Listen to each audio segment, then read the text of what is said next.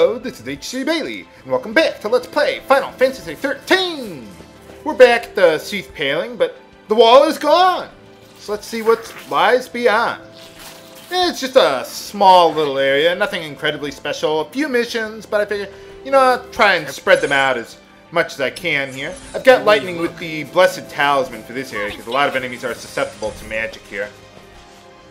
This place is one of many reasons why I love having lightning in the lead, because she sounds so sexy whenever she uses any of those quotes when she's casting Ruinga. Not so much that the words themselves are sexy, just the voice, you know, the voice acting, you know. She has such command with her voice. I like that. For this part, I don't have such great command. Okay, I'm trying to get those, if I can get a good look at them, I'm trying to get those guys to come down here, because they're new. They look like enemies that we fought before, but, well, they aren't. If I can get them to come down here. Come on. Come over here! Does he say that in the new Mortal Kombat game? I wouldn't know, because I've never played it, and I'm probably not going to. Get down here! Come on. Get over here. No! Oh, not again. I may just do that other battle over there with those guys that I fought before. Or not. We can fight these guys now. There we go.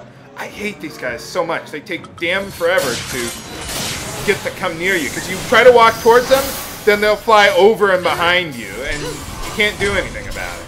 Especially later on in this area, there's one chest where these guys are just hanging out. And you can't get the chest without killing them, but you can't get the guys to come towards you. And, if there's an easy way of running into these guys, let me know, because I don't know. So, anyway, these guys are pretty much the same as all the other ones that we've fought. Just they're very susceptible to magic, or more than physical attacks at least. And yeah, that's pretty much it. Just use Comrade Rab, and we're in pretty good shape there. Alright. Well, holy crap, 3 of these guys. I'm totally unprepared for 3. Now, I could go on to the missions, but there's some treasure around here, and a particular enemy there, the Cactar, which now I'm finally ready to take on. So, let's see. Yeah, we're in pretty good shape here. How's it going? Now, the reason I like fighting this guy here is because when we're in this hole here, he's pretty much confined to the area, so he can't run away. So it's very easy to get him trapped. And for some reason, he's weak to fire, even though I would think he'd be weak to water. But, well, there we go. So anyway, basically, I just like using fire spells on him because that's pretty much all he's weak to earth, but for the most part, that's pretty much all he's weak to. So I like building up the chain bonus to at least 300 before switching to something more offensively minded. And now we've got the stats to actually take him down in a reasonable period of time here. I think, I'm not sure, but I think you have to kill this guy in order to unlock the big mission with the Cactar later on. So I like how they give him a stagger point of lucky 7. Nice touch there. He won't run away either eventually, but yeah, I think we do have to kill one of these guys at some point in time. And I think it has to be like one of these Cactars. I think there's other kinds, like a flowering Cactar. I don't think those count towards unlocking that one mission. I don't know exactly. But anyway, you can kill one of those guys pretty easily right there. So that's one reason to come along here. Got another collector catalog. Awesome. Might as well sell that, because you really only need one collector catalog and one connoisseur catalog. Putting 2 of the same catalog on one person, they don't stack like that. Although the 2 different catalogs do. One boosts your common item drop rate, one boosts your rare item drop rate. But the game checks for your rare item drop first. So if you're trying to you equip both of them, and you're trying to get a rare and a common item, the game will check for your rare item drop first. So it'll, in a way, lower your common item drop rate. Oh, not again. Yeah, that was the one that I was telling you about. That it took me like 30 seconds to get the guy to finally come down to me. I just don't like those guys very much. They're like really big versions of those little bats that we met up with last time. Something weird happened to me in that battle. When I got the preemptive strike, lightning actually missed bringing one of the enemies into near stagger. She just totally whiffed at the guy, but then she just tried again anyway on the same enemy. So it's like, I've never seen that happen before. It's like, oh, that's weird. It's funny how many things you can learn by making an LP of the game that I wouldn't have learned just by playing it the 3 times I did before now. Alright, for defeating those guys, we get access to the Cie'th Stone that I really care about here. The Waystone of the area. We gotta fight this Pulsework champion guy. Whatever. Oh, hey, wait a minute. You know, I think there's something amusing on there. I don't know, I could be totally wrong. Oh, the rainbows! Well, it's not gonna be all sugar and rainbows, pal, I'll tell you that. But anyway, yeah, we gotta go back. Where do I gotta go back to? Right up there. Now, this is the only mission that I really care about here, so if you want to, you know, just do this mission and then move on, so that way you can at least use the Waystone to get back here. We couldn't unlock this one earlier, which is why I didn't do it earlier.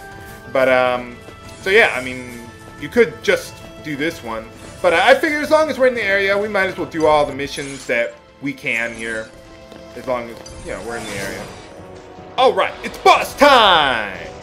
So, first things first, we got all these little critters to deal with. So, let's use that. There we go.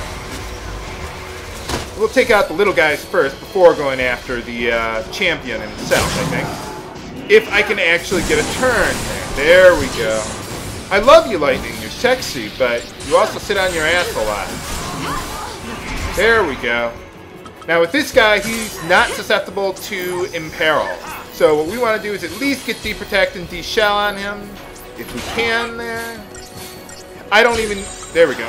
Okay, we don't even need Triple Raptor because he has such a low stagger point. So, there we go. Why are you using Ruin?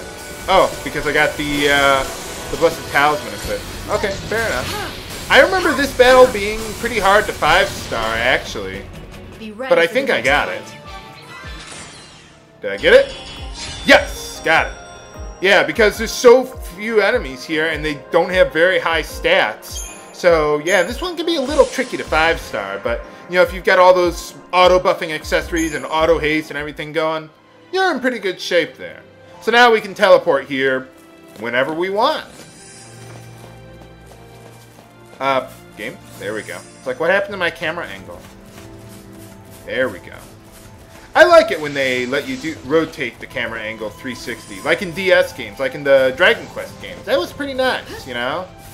It's one of the only few things that I wish they would have done with Radiant Historia, but oh well. I mean, the graphics are fine for the game, you know, it's just, that would have been nice. But anyway, here's another Cie'th Paling, so let's do this one. I'm going to do the missions a little out of order here, just for the sake of, you know, making life easier. So, okay, there we go. Got that one. Got to take on Zenobia now. So let's go to Triple Saboteur. I think that's what I want. You know what? Let me double check that. Hold on, viewers. There we go. Okay, yeah, I was right. I do need Triple Saboteur for this one. I was just making sure it wasn't one of these ones that, you know, is immune to debuffs. But no. It's time for Super Tentacle Hentai Porn! It is! It's got the arms with the tentacles and everything.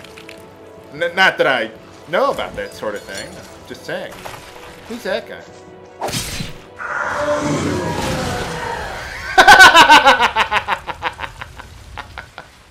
Well, that was different. I just like how that... He looks so cute, the Tonberry. Just takes him out in one shot. But the real mark for this mission is the Tonberry himself, not that guy. So, yeah, kind of a little interesting twist on the whole mission thing. So, alright, so first things first, Libra the guy, if I can get there. There we go. I like how his stagger point is 666. Nice touch there, game. But anyway, let's at least get the big 3 debuffs on him, if I can. What happened to your buff there? Whatever. But anyway, once you got all the buffs on him, then go all out. Basically, same thing as with the, what is it? With the, what was that guy? the cactar that we were fighting earlier. Oh. Well, I was going to say get it up to 300 and then switch to Comrav Rav, but, well, I'm kind of already here now. So, well, I'll switch to Comrav Rav after that. So basically, the trick to this fight is kill him before he kills you. I wouldn't bother healing. Just go all out. Just keep going. I think his attacks get stronger and stronger as the battle goes on. Is he? No, he's not really weak to magic or physical attacks. There we go. Come on. All right, there we go. Got him. Yeah, not nearly as hard as in some other Final Fantasy titles there. All right. And for defeating him, we get the Hermes Sandals. Rank up! I think you get a rank up every time you kill one of those Undying guys, but no more cutscenes here. Now, by the way, since completing that last mission, we unlocked that Cie'th Paling, and there's an area behind there called the Fault Warrens. It's a pretty complex area, so you could go there if you want. There's a lot of missions. Some of them I could do now. Some of them are really, really hard. In any case, I'm just going to save them all for later, just for the sake of making life easy and not having to, go in there, do some of the missions, and then come back later. Nah, we'll just do it all at once. I'm just going to save it all for the post-game. But anyway, for the next mission that I want to do, we got to get back to the Archaeopolis step there. So I figure let's Waystone, teleport back there, and yeah, I'm going to have to take a chocobo to get over to this mission. But now we have... Well, I suppose you don't have to do this mission, but now we have to kill one of those adamantulids in order to complete this mission. Mission 32 is in a different location, so we will go over that, well, when I get to it. Probably next time. I'm not going to cliffhang you now, but I'm just saying. Okay, so anyway, we are here. Let's grab that chocobo and head all the way over there. Okay, we've made it all the way over here to the Adamantulid, so, you know what, I didn't get to show this off last time, so let's see what happens when you run into an Oratoise with the chocobo. Man, you must be crazy to throw lightning off of you while she's riding you. I wouldn't. But anyway, one thing I do want to change is I want to use one of my alternate paradigms. There we go, got Rev Med. Start out with Triple Saboteur. Let's take him on! This one's for you, Enhasi! Someone in my guild named Enhasi, he really hates turtles for some reason. I don't know why. But anyway, first things first, let's get all the debuffs on him. If I can. Come on. This is taking quite a bit longer than it normally does. There we go. Normally, I would switch to Triple Ravager, but for some reason, the game is being very sadistic today, I guess. Get in the air? Yes! Okay, we're in the air. Now just stay on Rev Med for a while Vanille's healing you. Hopefully no one will die. There we go. Let's at least get the guy staggered. Damn it. Once we got him staggered, we'll switch to Rev Med. Actually, you know what? Let's stick on this for one more round. Okay, that's good enough. Let's switch to Rev Med. We still got Bravery. We're still in good shape. But yeah, now that we actually have the stats, it's pretty straightforward to be able to kill an Adamantulid. Just debuff, chain him, heal, and keep going. Now hopefully I'll survive long enough to not have, or I'll be able to kill him quickly enough so that he doesn't use Bay on me. Bay is a really nasty attack that will hit everyone. Yes, okay, whoo! It'll daze everyone and you'll be screwed.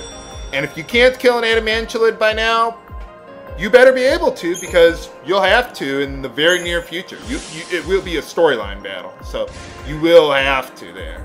But where is Mission 32? What's happening back on Cocoon? Can we make it back in time to save the world? Bring the popcorn and find out next time on Let's Play Final Fantasy XIII. This is HC Bailey signing off. Have a good day.